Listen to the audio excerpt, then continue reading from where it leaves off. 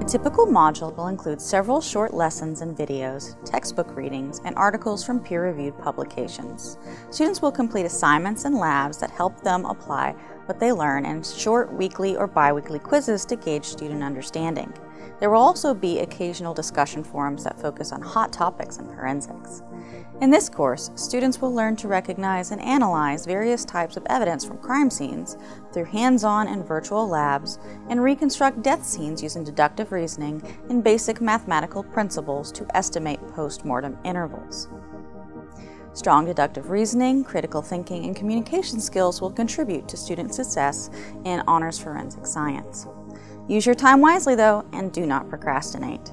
Module pacing guides, announcements, and due dates are provided throughout the course so that students have a roadmap to tackle assignments and course material. Let your instructor know if you are struggling with an assignment or concept in the course. We're here to help and to guide you. This course deals with graphic content such as photos of death scenes and descriptions of decomposition experiments that some students may find disturbing.